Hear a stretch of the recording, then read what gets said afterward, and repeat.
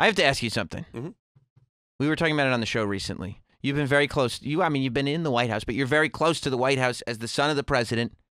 Do you think there's a possibility that the United States government is covering up the existence of extraterrestrial life?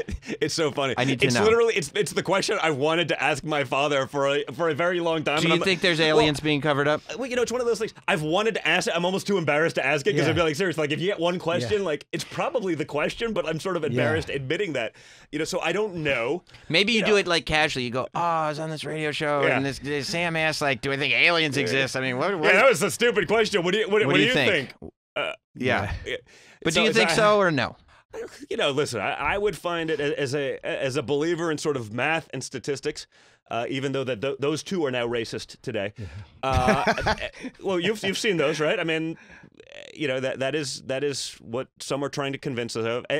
I would find it hard to believe that in a universe the size of ours and whatever's beyond that there's not something there. I don't know that there's some sort of massive cover-up. I don't know that I necessarily believe that, but I would find it hard to believe that there's not some sort of other life out there.